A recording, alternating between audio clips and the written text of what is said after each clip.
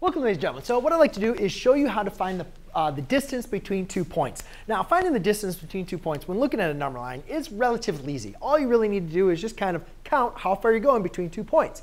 However, if I was just going to give you 2 points, and just say, hey, between like these two numbers, how could you systematically do that without creating a number line? So my purpose of this video is to not only show you how to do it with a number line, but also to give you some information how to find the distance between 2 points without a number line. And what's really important is we're talking about distance. We're not talking about positive or negative. So if if I'm standing here and if I go 1 unit to, in my case, the left, and if I go 1 unit to the right, I still traveled 1 unit. It doesn't matter if I'm going to the left or to the right, if it's positive or negative. When we're talking about distance, we're talking about distance traveled, not if it's positive or negative. And that can sometimes get confusing, especially when we're looking at the number lines, because the number lines we're looked at, to the right is positive and to the left is negative.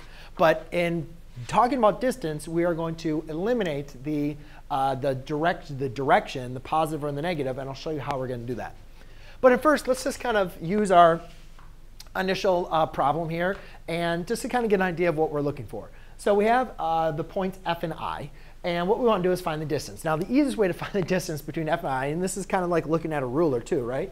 You can just literally count how far is it from f to I. And 1, 2, 3. And you can see my number line is going by ones, so units of 1. So that's going a distance of 1, 2, 3. So you could say the distance between f and I is 3, right? But how can we do that? What if I took this away? What if I took away the number line and I just said, between the points 1 and 4, how far is that? Well, what really are you doing? You're basically taking, if I was to erase all of this and I just said 1 and 4, what is the distance between 1 and 4? Well, again, you could look at the counting, 3, but you could also look at this as subtracting. You're basically taking your distance of your one value and then subtracting from the other to find the difference in between them. So what we can do is, again, now it doesn't matter if you're going to the right or to the left. We're not worried about negative. So all I'm simply going to do to find the distance is I can just take f minus I. So take my 2 points, subtract them. But obviously, if you subtract 1 minus 4, that's going to give you a negative 3. So to make sure we're not dealing with any negatives, we're going to take the absolute value of that, which equals the absolute value of negative 3, which is just going to equal a positive 3. OK? And the next one is if we were going to look at the next one, AC. So you can see between A and C, this one looks, you can see it's not too bad. That's 2 units over, right? That's not too far away. But let's go and take a look at this following my formula. So we have A minus C. Now, this one can sometimes get tricky with students because we have those negatives. And that's why I think it's very, very important to make sure that did I turn this back on? OK, I'm good. So make sure that we turn this, subtract them, be careful with this. So A is going to be a negative 4 minus C, which is going to be a negative 2. So I'm going to use parentheses around that to make sure I have. So negative 4 minus the negative 2 is like the same thing as adding, which is going to equal to an absolute value of negative 2, which is just equal to 2. OK?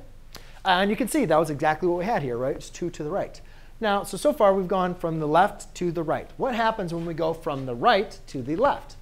So now we're going from G to B, which is 1, 2, 3, 4, 5. So I know my answer is 5.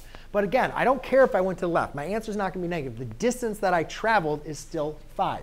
But again, let's go through our formula, G minus B absolute value.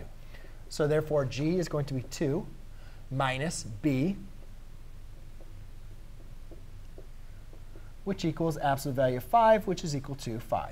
So you can see in either case, it doesn't matter if I'm moving them along, counting along a number line, or if I'm just subtracting my 2 terms. As long as I'm taking the absolute value, that's going to give me the distance. Now, this is kind of important because not always are you going to have a number line. And actually, in more cases, you're not going to have a number line. So you're going to have to want to make sure you know how to find the distance between 2 points. This is something that will be happening, it comes up quite a bit. And so I'm going to bring that up again by looking at ones with some fractions and with some decimals, and just to kind of get some more practice with this. So r minus 0. So in this case, we're going to have r, which is 3/4, minus 0. Well, the absolute value of 3/4 minus 0 is just 3/4. Absolute value of 3/4 is just 3/4. So just because it has fractions, you can see that wasn't really a difficult problem, right? L to m. All right. So therefore, we're going to have absolute value of negative 3/4 minus a negative 1/2. Now, just remember when you're subtracting fractions, you get common denominators. So I'll multiply by 2 over 2 here. Therefore, I'll have the absolute value of negative 3/4 plus 2/4, which is going to equal a negative 1/4 absolute value, which is equal to 1/4. Okay? So just a couple of fraction operations, because we will be looking into fractions. So just want to make sure. And then also, and that was going from right to left. And then we have n to p. And this one's kind of interesting, because, yeah, you could subtract them. But you think about this. You know that you go from there to there is 1/4. From there to there is 1/4. Well, 1/4 plus 1/4 is going to be 1/2. But let's just kind of go through the math here real quick and do n. So negative 1/4.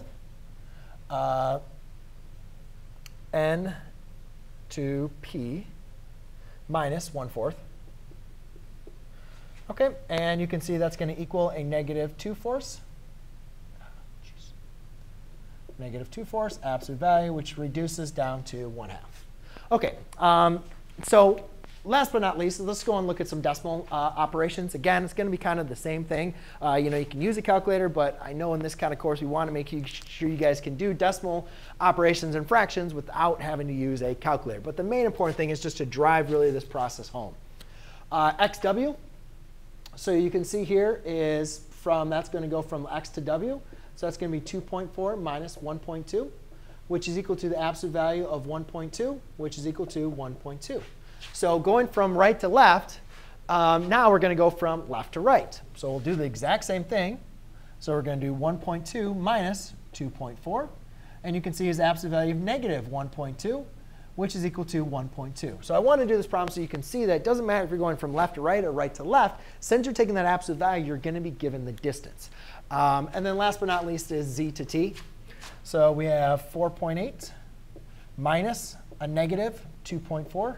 And I really just wanted to drive home these negatives. Since you're subtracting, make sure that when you plug in another negative number, make sure you're using those parentheses.